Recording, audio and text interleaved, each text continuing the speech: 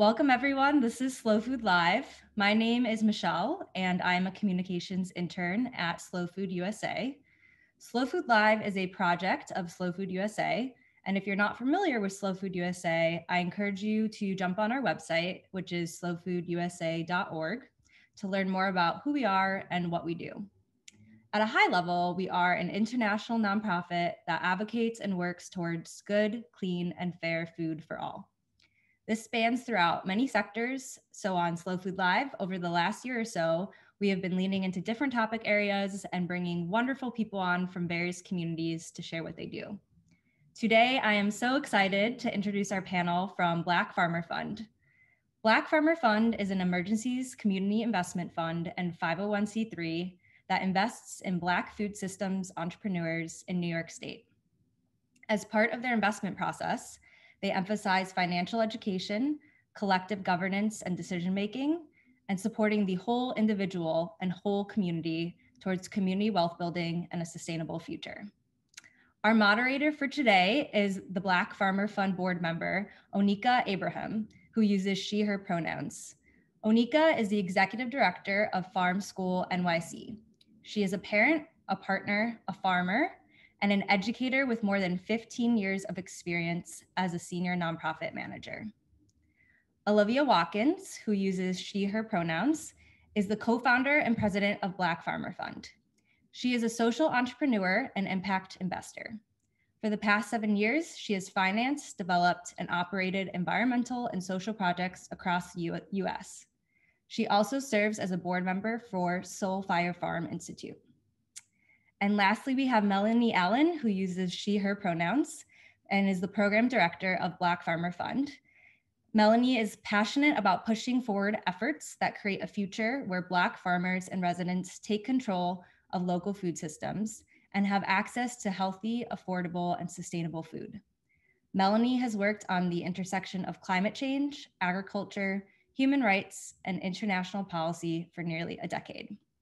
Just to go over a quick housekeeping item, if you have any questions at all throughout the webinar, please feel free to put them in the chat and we will collect them and answer them at the end of the panel.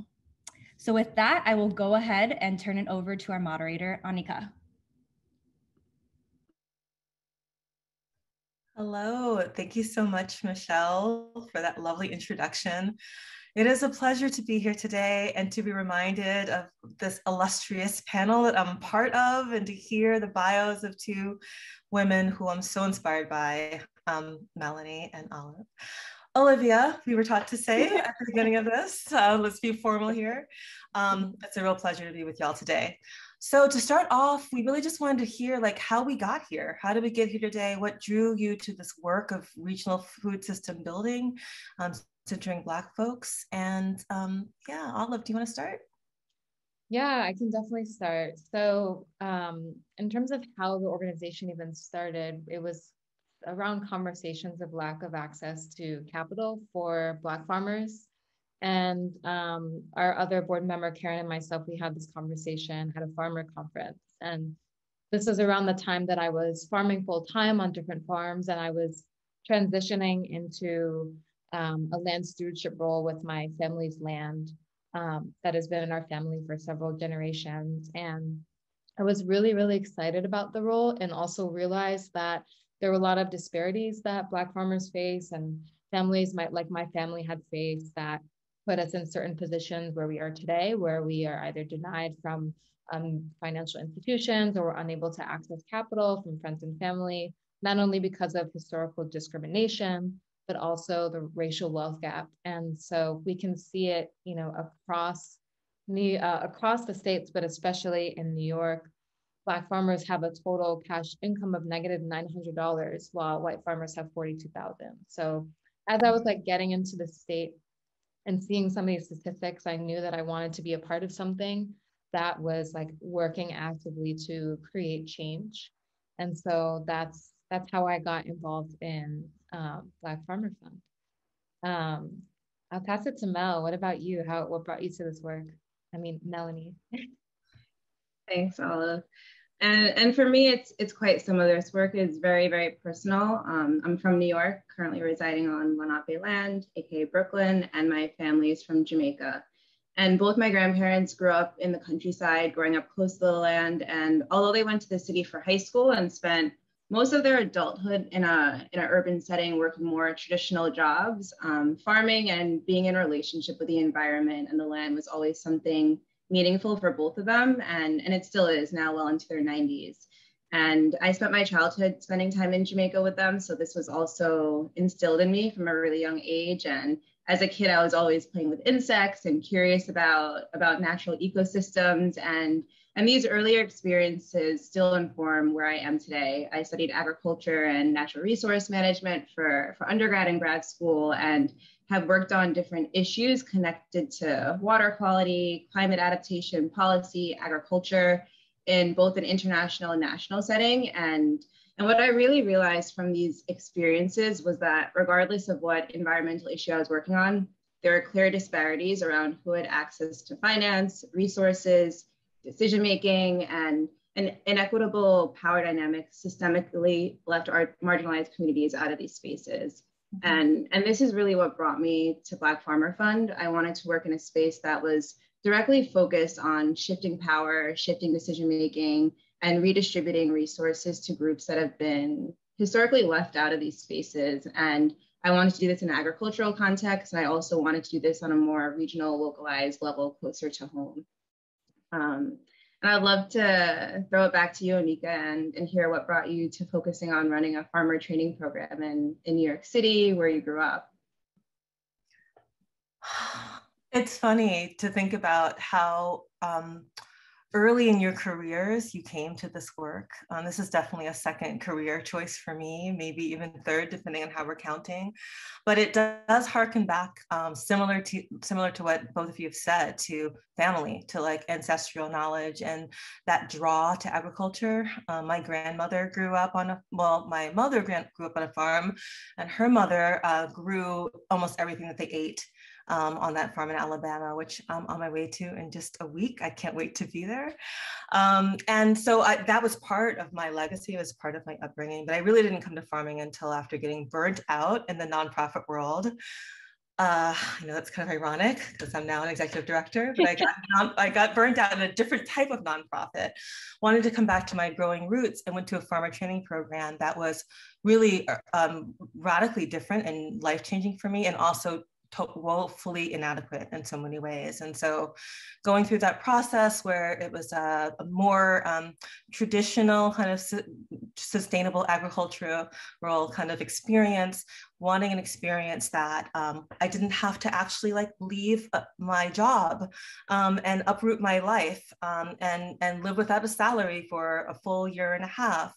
All those things are systemic issues that keep Black and Brown people and low-income people from doing experiences like that. We wanted to create something that was different and more accessible for farmers of color like myself, and also just like uplisted all of our like experience that we're talking about that came down to us through our parents, or could have if that wasn't interrupted, and really center that experience as experts. And that's what farm school ends up being. We're an adult education program located here in New York City. And all that we do is centering Black and Brown folks within the space, low-income folks, teaching and sharing knowledge around growing in urban spaces, and looking at regenerative agriculture in particular, and linking that back to our ancestral legacies. So that is my joy. I love doing it. And I really think it's interesting for us as well, and especially sitting in my role as a board member of Black Farmer Fund, of thinking about this larger context of Black people and growing in New York State. We really focus on an urban spectrum here in New York with Farm School NYC. And I think it makes sense because like 97% of Black people in New York State actually live in New York City, right. And the majority in other cities as well. So that urban rural continuum is so important in the work that we do. And I'm curious to hear from Black Farmer Fund's perspective, how is the work of Black Farmer Fund strengthening this urban rural continuum? And I think I'm going to give this to Mel. Yes. Yeah. Yeah, well, as an investment fund that really centers racial justice and non-extractive capital and building financial education in a holistic way, it's really important to recognize that farmers and food actors don't exist in isolation, and they're across the state. So in addition to looking at providing forms of capital that really are informed by the previous historical discrimination that Black folks have experienced in more traditional banking and lending vehicles, what really makes BFF different from other funds is this community governance piece. Our investment theory, which guides the decision-making and the overall governance of the fund, is done by a committee of Black food actors that come from different parts of New York State, but also they hold different roles in the food system. And we call this group our pilot community because we are currently in our pilot phase. And it's so crucial for us for the decision-making to be informed by these lived experiences that have a more full understanding of the reality that these businesses and entrepreneurs are really facing. And for us, the concept of community wealth building is really integral to our model and thinking of bridging the gap between urban and rural food actors, and when we're thinking of strengthening these relationships. So for us, community wealth building is really an approach to economic development in a movement way that strengthens communities through broader democratic ownership and localizing investment in the community in real deep collaboration, partnership, and coordination with others towards a larger collective benefit, a greater good. So for us, we're really building community wealth through this collective investment in our ecosystem and recognizing that these different actors across the state need to be in collaboration and partnership with each other to be stronger. And the businesses that receive funding from Black Farmer Fund don't just receive funding based on their individual role or contribution as a business, but for the potential or the existing relationships between them and through considering how they might work together to sustain and build a stronger supply chain. And Onika, I'm curious to hear how an organization like BFF that has recently entered this space in terms of contributing to a regional food system could benefit from farm schools' efforts to support farmers that are accessing opportunities in more rural areas of New York. Capital is always one of the biggest barriers when it comes to entering into agriculture in New York State. This is one of the most expensive places to live. Farmland is at a premium. We don't have that much of it to begin with in comparison to some other states. And actually owning it is radically expensive. The infrastructure it takes to start a farm is so expensive. So for sure, there's so many ways that Black Farmer Fund benefits the graduates of farm school and the folks that are in farm school to kind of realize these streams that they're having and hopefully really creating and adding to that ecosystem and the community wealth building that we're trying to provide. So BFF entering into the space has been an incredible boon for our students and our community in general. I hope vice versa as well. I'm thinking as well as newer entries are coming in. I think there are some, hopefully we'll see, but some folks that are applying for funding with Black Farmer Fund who might want to brush up on certain skill areas or enter into more urban agriculture or diversify in some way their businesses that might involve some of the lessons and courses and work that we do here in farm school. We have 20 different courses that we're offering. And so I'm really curious to see how, in terms of like technical assistance, we might collaborate more as we're moving forward. And just speaking about like all of the different businesses that are applying for Black Farmer Fund, I, as a board member, have been like overwhelmed and so excited about the amount of people who've been applying and the diversity of them. So I'm wondering, like, can you talk a little bit more about how BFF is selecting which businesses are moving forward with funding? Olive, please. Yeah, I can definitely take that one. Yeah, I would agree. It's definitely been really positively overwhelming, like seeing all the different varieties of businesses that fall within the food system and their like already interconnectedness with one another, or people who are just starting and who are looking to get plugged in. And so for us, we basically developed our investment criteria based off of 3 different pillars. So we were looking to see that businesses were interested in participating in community wealth building through their business activities, that they were having a positive ecological impact with their business activities and the way that they were mitigating waste. And also that they had an economic justice component. So they realized that, you know, they are not just this individual who's siloed, you know, in their struggles to obtain capital, that there's a systemic issue at play and they're aware of it and they want to gather with other people in order to figure out how to change that, or they have services or goods that are specifically geared towards providing access to goods and services for communities that have been marginalized. So like, for instance, you know, our farmers, right? We have a lot of farmers that we will be working with that are serving at farmers markets in communities of color, or are serving their local churches, or are prioritizing serving people who are low income. And so, you know, we really want to be able to invest in those types of businesses. So it's been a really great process as well. We have an amazing committee that we call our pilot community that's made up of 12 different Black farmers and food businesses across New York State. And they basically have come together to make the decisions on investment allocation. And so as we're kind of going into this round of funding and just in general for a Black Farmer Fund, it's important for us to be able to deploy capital that's integrated capital, that's patient, and that's reparative. So integrated meaning being able to provide different flexible types of capital. So right now, we're prioritizing giving farmers and food businesses loans and grants. Patient, meaning very flexible terms on grants, on loans especially.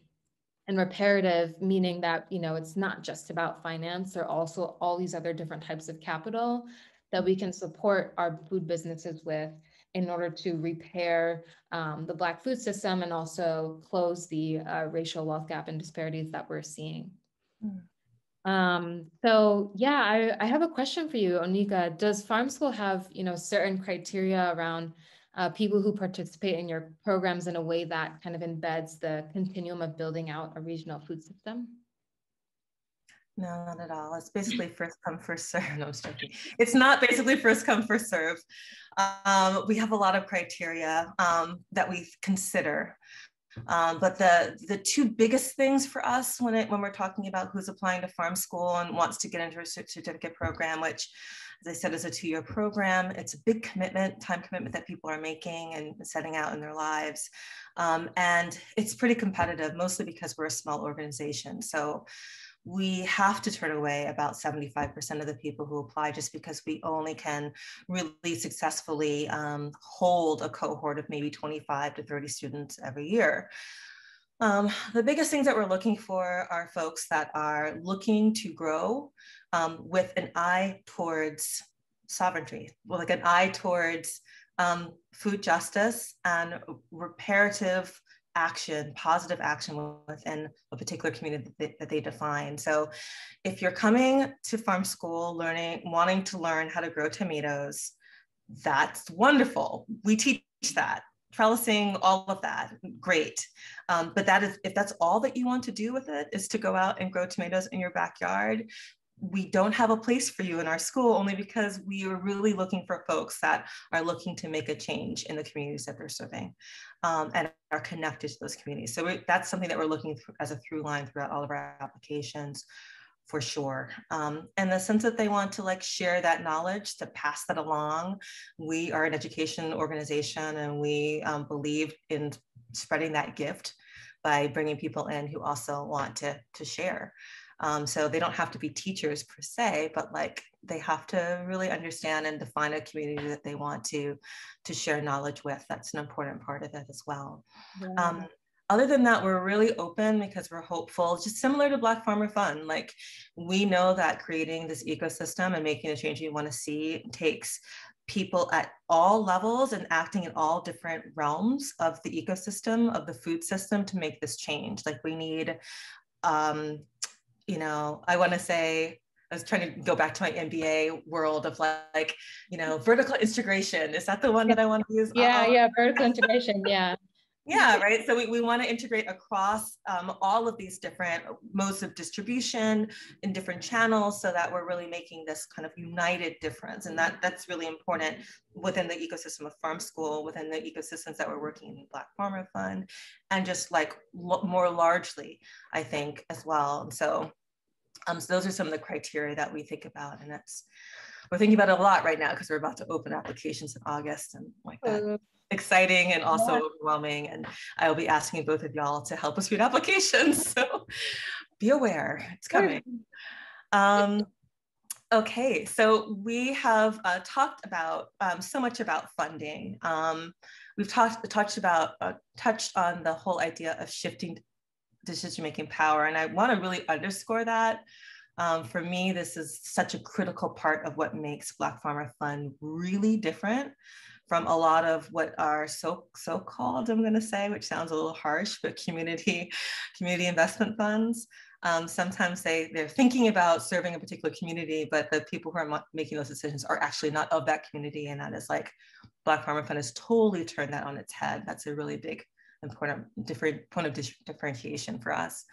But what else needs to happen for the success of this Black food ecosystem that we're building here, other than funding? What else is needed? Yeah, so much, always. But I think, for us, we knew that, it was important for our organization, not only one, to collaborate with other Black food organizations and, nationally and even regionally, and be involved in whatever work that they're doing.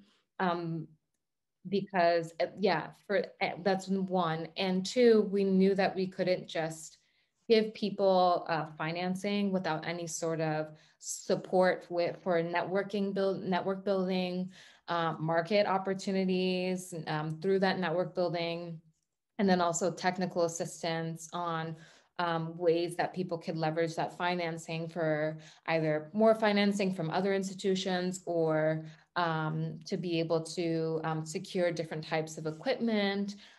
We wanted to give people like everything that they needed financially, so that way it wouldn't just be like, here's a check, see you later in next quarter when you send us your financials so we can see how you're doing.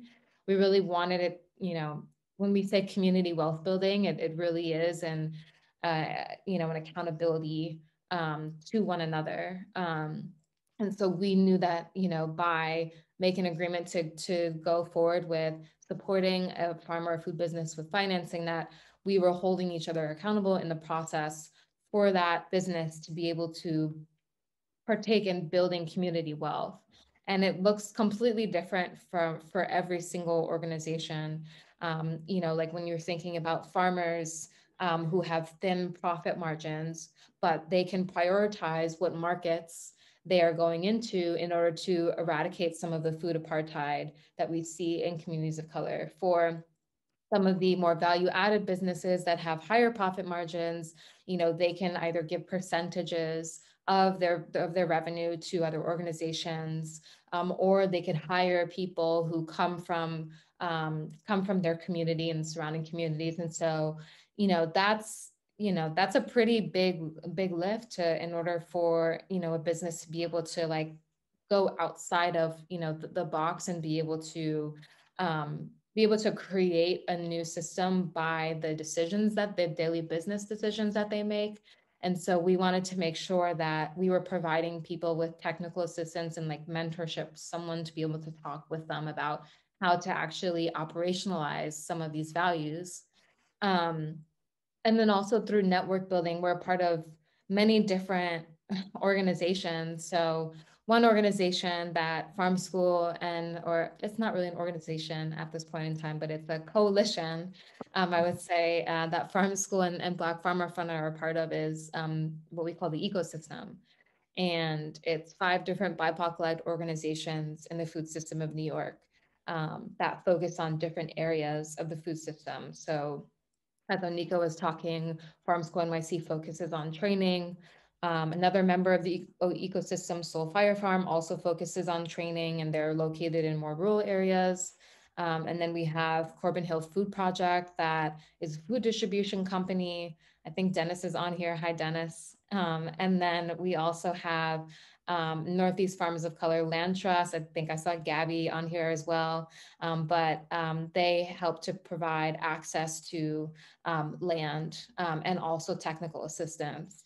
So there's lots of overlaps amongst the different organizations in terms of trying to help to support businesses, whether or not it's through technical assistance, accessing land, accessing financing, accessing education, like all of the things that a farmer needs in order to be supported, or a food business needs in order to be supported. We realized that we had to come together in order to achieve that, and not one organization can be, you know, the end all be all and the one-stop shop. So that's one major coalition that's very near and dear to us. And then another budding organization, Black Farmers United, New York State. And so that is our like policy advocacy organization that is really focused on making sure that in the state of New York, Black farmers and food businesses are being prioritized either through legislation or through budgets. And, you know, we really feel like it's important, as yes, we are working, you know, with the different organizations to be able to support one another, but ultimately too, the state government is also just as responsible for supporting the farmers in its state, and making sure that farmers and food businesses are being able to participate in the $42 billion ag industry that's in New York State. Anything else, Mel, that you want to mention that I forgot? I'll just uplift the relationship building piece and how key that was to the application process for not only the BFF team and the pilot community, but for the businesses that are receiving funding. We're really excited to build out our financial education support outside of the one-on-one business coach they'll be working with. So we'll be having monthly meetings with all the businesses that are receiving funding for them to learn from each other, for them to, you know, be able to exchange and build a relationship amongst each other as well. And we're really excited that this summer we're going to get to visit all of the businesses, and the businesses will be visiting each other. So when we're thinking about building out this network, there are so many different layers to it. So we have the ecosystem layer, we have our coalition, but then we also have the larger BFF community that is bringing together our pilot community members, our businesses receiving funding in a space where they can really uplift and exchange on the expertises and wisdom that they hold. Yeah. Thanks for adding that. Yeah, that's a really crucial piece. Yeah, for sure. Thank you. I'm noticing one. I didn't even look at the participant tab. Hello, family. There's a lot of family out there in the participant tab. A lot of questions coming in the chat as well. So I do want to leave plenty of time to start to answer those. But before we go into that, just speaking about those relationships and the different layers of them, I love this idea, because what I also know is that even those folks that were not able to receive funding this round are still considered part of this, part of our community, and folks that we're building relationship with and are invited to some of the supplemental activities and things that we're doing and courses and things like that, which is so dynamite. So now I wanted to like explore even more, like who was in that pool, what was going on, who applied, just give us a sense of what that larger community looks like of people who were applying for funding from Black Farmer Fund this round. Yeah, of course. We were super excited we weren't that surprised because we know the need in our community is huge, but we received over 50 applications for the pilot phase, which was overwhelming in some ways. But it was really just so compelling and really just reflective of the state of Black food actors in New York State. 40% of the applications came from folks that identified as farmers or growers, some new, some that have been farming for generations, for 30 years and plus. We had some applications from apothecaries that do different types of work to ensure that BIPOC folks have access to medicine and other types of healing tools. We also got applications from caterers and restaurants, a few farming groups and value added product groups that have more of a cooperative collective governance model. And throughout the application process, it was really clear that the needs of the entrepreneurs were shifting as a result of COVID. So we saw that a few of the businesses had to pivot in response to market shifts and closures, and their need for grant capital had increased. So a lot of folks are looking for funding support for different purposes, whether it was buying land, buying new equipment, paying off debt, being able to pivot to have a catering service that did more home delivery because having a restaurant space was no longer an option. So it was really difficult for the pilot community to narrow down these applications. And there was a series of different types of relationship building spaces for them to get a better idea of what these businesses were doing, how they were in alignment with the investment guidelines of BFF, and how they fit into this larger ecosystem, this larger network. Thank you so much, Mel. I'm really hopeful that we can see more successful folks being funded out of that group as we're kind of growing a relationship with them. That would be really amazing.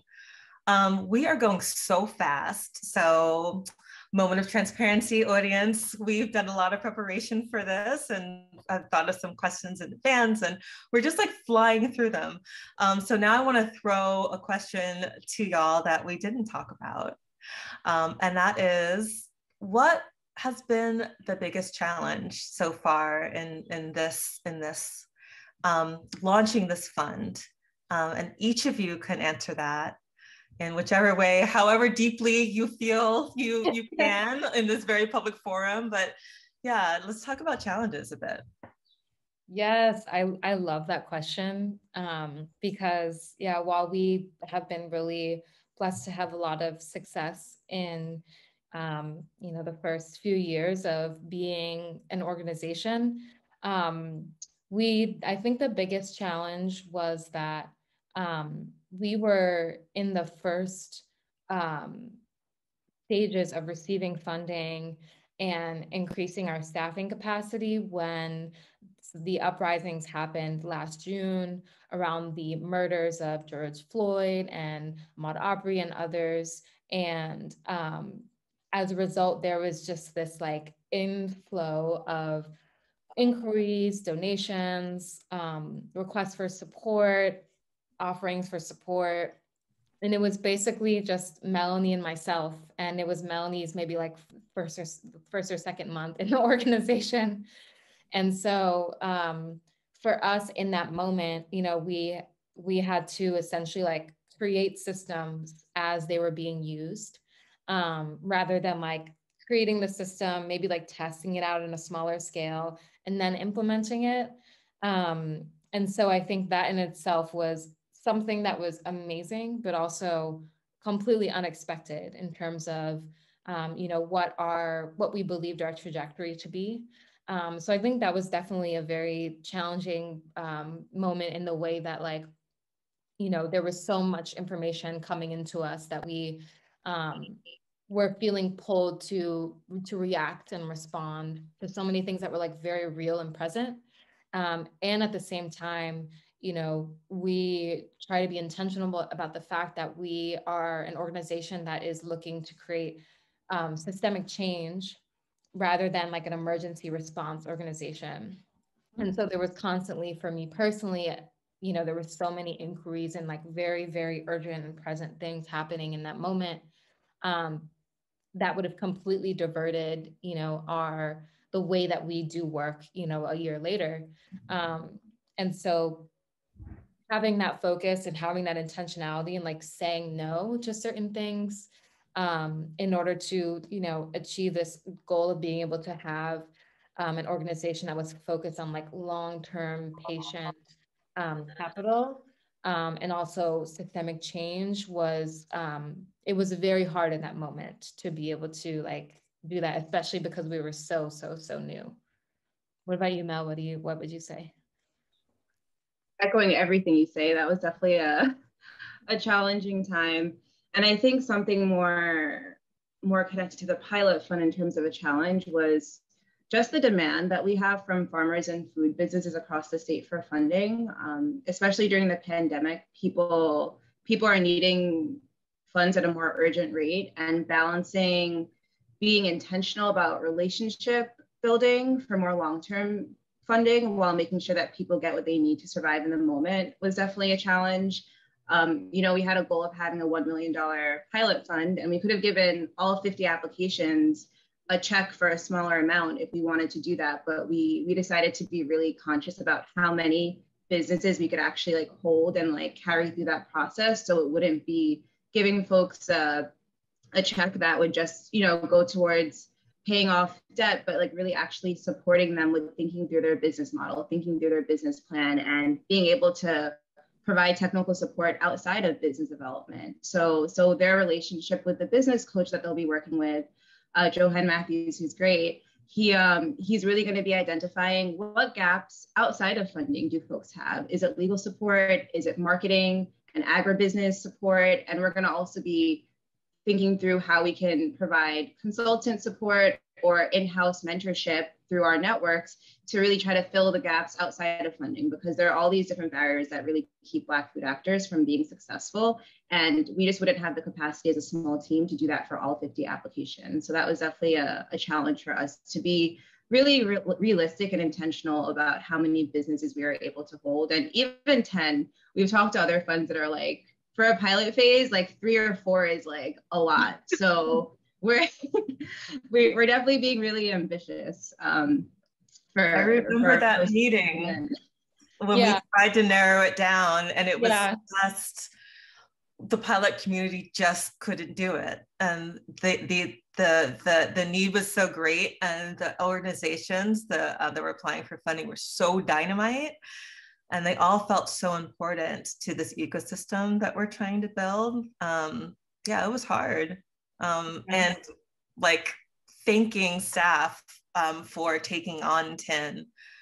It's true, like that is irregular and very ambitious, especially since some of these other funds that do one at a time probably have like larger staffs too right now. Yeah, Hans is here. Hans is one of our pilot community members, and if you want to share anything in the chat about that experience. But I know, Melanie, Lex, one of our other colleagues, who's our community wealth facilitator, we went into the pilot community meeting like, okay, we're only going to work with 7 or 8. And we're like, yes, okay, 7 or 8. And then we got into the meeting, and then we broke down. So yeah, you're like, okay, well, maybe 9. Okay, fine, 10. That's basically what happened. Well, great. And at some time soon, this is a process that's happening right now, but when do you think that Black Farmer Fund will really just kind of like announce more publicly who these organizations are that are being supported this round? Yeah, we're still working through some of the terms and working through just making sure that we can set up the farmers well before actually deploying the funds to them. So kind of once all of those details are in order, we will be doing that. And we're hoping to be able to do that over this summer. It's already summer, but over the next few months, we're hoping to do that. Okay. So yeah, definitely follow our newsletter. We will be making announcements. Okay, great. I'm still have to keep checking myself about what I can say publicly or not, but excited for that public announcement. So we have so many questions in the chat. Michelle has graciously decided or offered to monitor the chat and to feed us some questions. I definitely want to save a question at the end for our Farmer Fund folks to just talk about how we as a group on this webinar can support the organization. But until then, Michelle, if you could just give us a minute or two for that at the end. But yeah, what should we address? Yes, hi, thank you so much for such an amazing conversation. The chat has been lighting up, so we probably won't get to all questions, but we'll try to get to as many as we can. So the first question we have for you is, how can people that are not immersed in farming get involved? and any of you can take it. Onika, I think that's for you. Is it? I mean, it's never too late to get involved with, you know, rebuilding a relationship with the environment, with the land. But I think Farm School in New York City provides a lot of opportunities for that initial experience, even though it is very clear that Farm School in New York City is also for folks that have a larger vision of transitioning into more of a full-time farming role. But Onika, I'll pass it to you. Yeah, sure. So yes, I mean, certainly if folks are interested in learning to farm, there are some kind of like lower investment, kind of time investment things that we offer in public programming that can be really interesting for folks, and hoping to do more of that as we're moving further along in this year and next. And then, you know, the truth of the matter is that if you eat food, you are part of the ecosystem, you're part of the food system, you're a critical part of the food system, and the choices you make really matter. So I think that there's a lot to be said for just being an informed and activist eater. And really looking into ways that you can connect more to the people who are growing your food, to fight for the rights of the people growing your food, and as much as you can to be closer to them, you know. So if that looks like a farmer's market or a CSA or a food share, there are a number of organizations that, you know, do that kind of work and linking folks up who are eaters in that way. I think that's critically important. I think never discount the power that you have as an eater and as a voter as well, you know, to be able to weigh in on the policies that are impacting farmers and farm workers and the people who work in the system is really, really important. So again, activist eaters, unite, support, sign up for these newsletters from Black Farmer Fund and Farm School NYC and Black Farmers United, to know more about how you can flex the power that you really do have. Awesome. Thank you so much. So we've gotten a few questions from people outside of New York State, such as Tennessee and Georgia, and they're wondering if any of you have any experience or advice for getting access to capital in those states. And as a related question, someone was wondering if BFF is thinking about expanding to other areas of the country. Yeah, that's a great question. In terms of accessing capital outside of New York State, we really look to National Black Food and Justice Alliance. They move a lot of resources and a lot of money nationally for Black farmers. And so, yes, that is the place that we would definitely encourage you to reach out to and become a member as well of the organization. We're also members of MBFJA.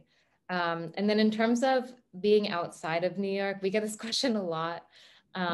There are so many really great organizations that are either focused on racial justice or racial justice through a food lens that, you know, we are connected with and having conversations with about being able to collectively unite forces to increase our capacity.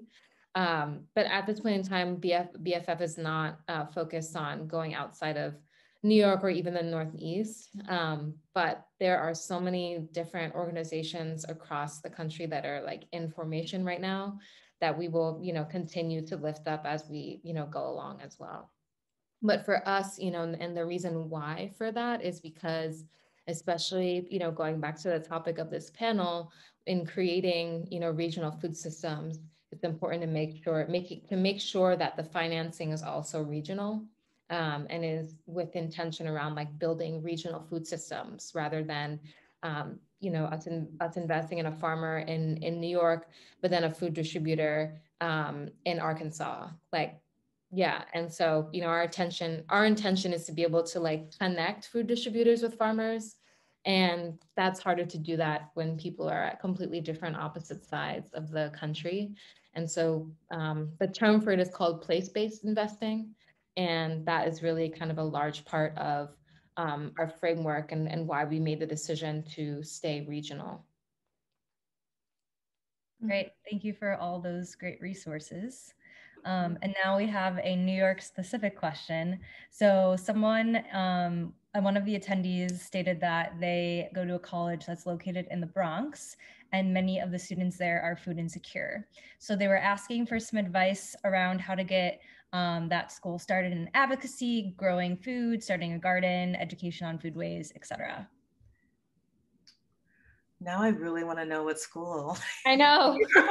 That was you put it in the chat what school you're at. Curious, like, what school are we talking about here? But yes, that's such a great question. You know, the first thing that comes to mind is Real Food Challenge. Are y'all familiar with that organization? They do such incredible work. Real Food Challenge.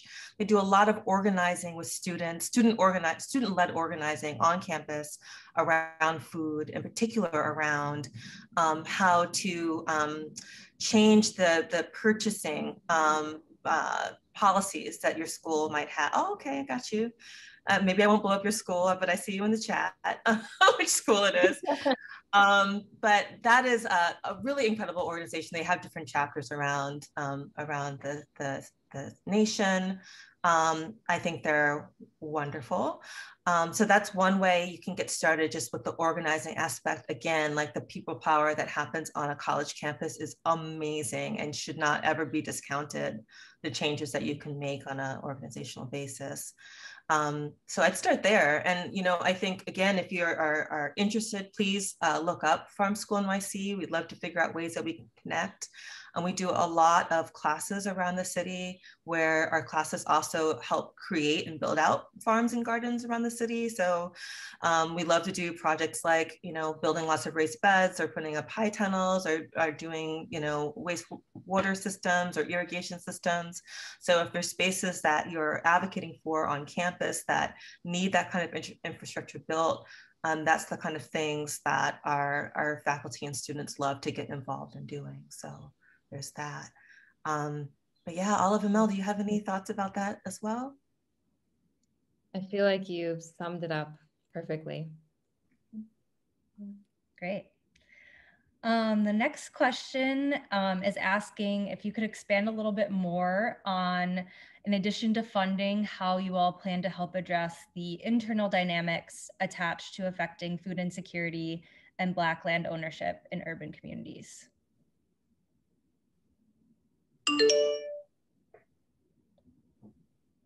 I can start, and then Olive, let's tag team.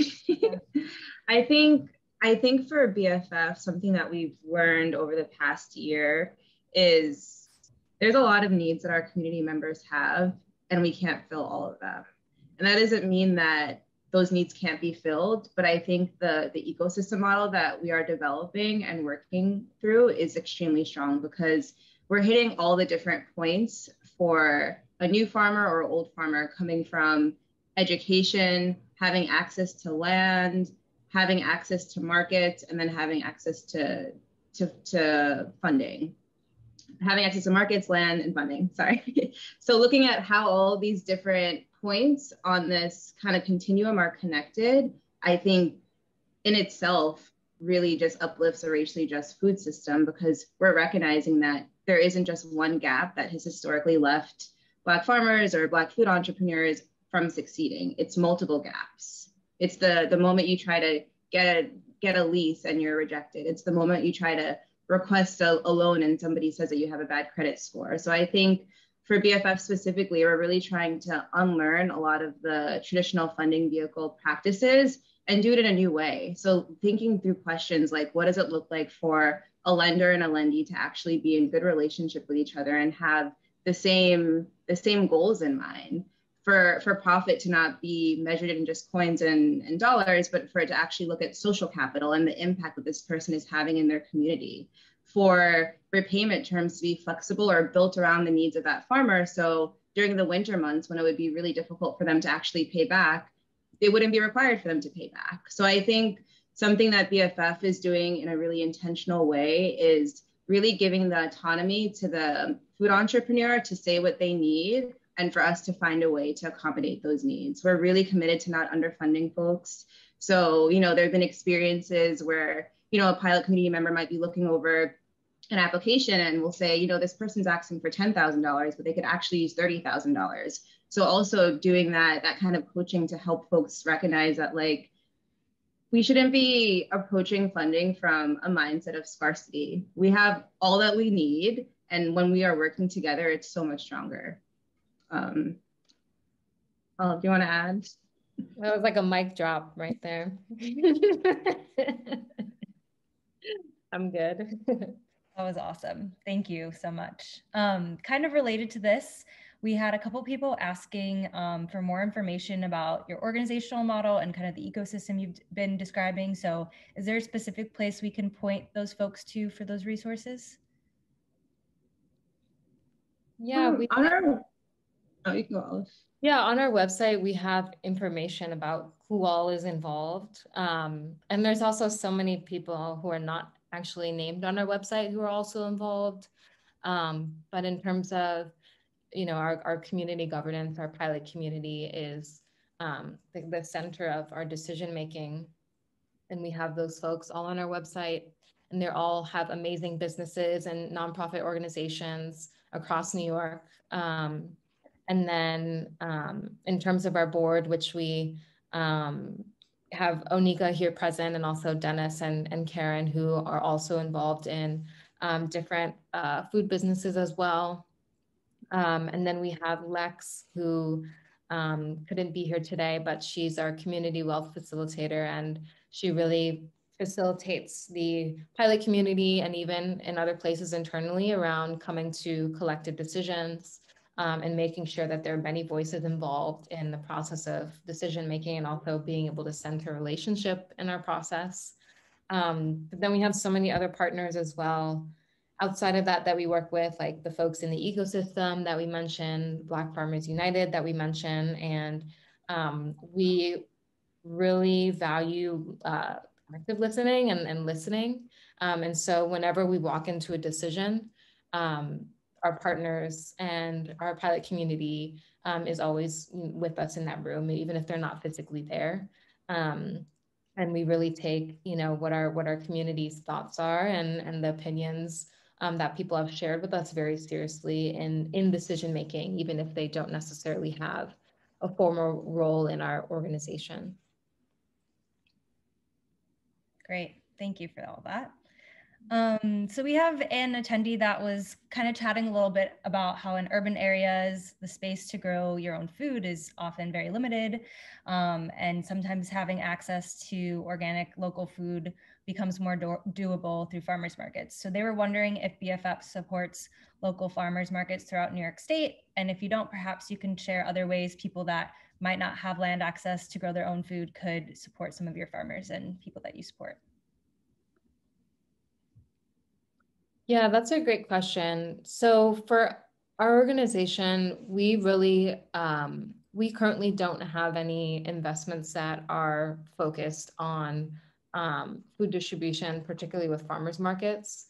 And so right now, based off of kind of the need that we've gotten from the different expression of interest forms have been surrounding actual farmers. And so a lot of those farmers already are selling to farmers markets. And so that's kind of our way that we look to support farmers markets. But right now our focus is on supporting farmers. But as I said, we have other partners in the ecosystem that we're working with that are involved hands-on in distribution.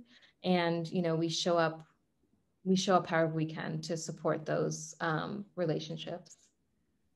Is there anything else, Mel or Onika, you'd like to add to that? Cool. Okay. All right, so we are going to bring it to our last question for the webinar, which is basically just asking all of you how you think people on this webinar can help support your initiatives at Black Farmer Fund and beyond. Yeah, Onika, what you said at the beginning, if you eat, you're part of the food system, I think is really critical. And I think something that would be important for folks on this webinar, since you all wear different hats, to really think through what your vision for an inclusive, equitable regional food system is. and think through what you can leverage at an individual level and an institutional level to get there. So for Black Farmer Fund, our vision is, for Black, Brown, and Indigenous farmers being in relationship with the land, with each other, connected to food distributors, farmers markets, grocery stores, co-ops, restaurants, decentralized and collective decision-making, strong networks that include these different actors along the supply chain, all thriving. And for us, we challenge you to think through, if you're a funder and an investor, what are the types of institutions you're supporting? What power dynamics are at play? Who has access to decision-making? Who leads these groups? For larger institutional buyers and corporate actors and suppliers, recognizing that it's not a level playing field, and to reflect on what practices or policies that you currently have in place that might keep marginalized groups from participating, ensuring that fair wages for time is worked, for just prices for produce grown, and that you're offering non-extractive employment opportunities. Olive, I'll pass it to you. Yeah. I would also say that at a policy level, how is civil society and communities that are directly impacted by these policies represented? And like also going beyond representation, actually directing the formulation and implementation of these policies. And also, how are we all building agency and collective action in our everyday decisions? As going back to Onika said, everybody purchases food, right? Not only in the day-to-day decisions that you make, but also at the national and worldwide level, in a way that's informed by, some of the local realities that you face in your communities. And also, most importantly, and particularly, for our organization, other organizations that we work with, how are you, listening and supporting BIPOC-led organizations that have these relationships with the agricultural communities that we serve? And, our organization is modeling an example of community interdependence and self-determination. And, so all those things that we mentioned, depending on where you kind of lie, are ways that you could, reflect on your role and how you could participate. And, the best way, of course, is always going to our website, signing up to our newsletter, figuring out ways that you can either donate or participate, for your money to be granted or sent to our operational costs. And just continuing to support, this work, because it is a long journey and it is a systemic change. So we, know that this is not just BIPOC communities that will be responsible for this work. It's everybody's work that everyone needs to participate in as well. So, and I thank you so much. And I hate to say anything else, because I think that was such a beautiful closing by both of y'all.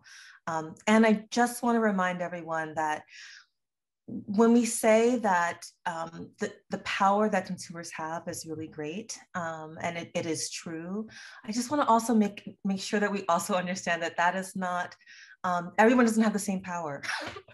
Voting with your fork means that you have the money, to vote and make choices. And that's not the same for everyone. We don't all have equal power. I want to be really clear about that. So I don't want to make it sound like that is just enough.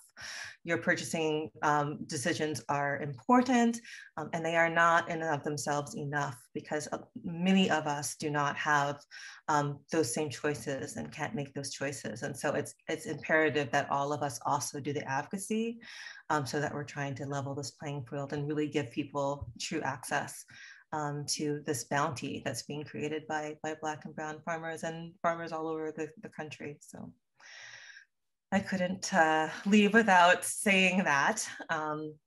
And thank you all so much. Like, I'm super excited to just be able to spend an hour with both of y'all. Thank you, Olive and Mel, for asking me to join you. And thank you, Michelle, for giving Black Farmer Fund this opportunity. Yes, thank you so much. What a wonderful message to end on. If you haven't already, be sure to check out Black Farmer Fund's website, blackfarmerfund.org, to learn more about their work. This webinar was recorded, and we will be sending out a follow-up link email, and we will also have it on our website. Again, thank you to our moderator and panelists, Onika, Olivia, and Melanie. And thank you everyone for joining, and have a great rest of your day.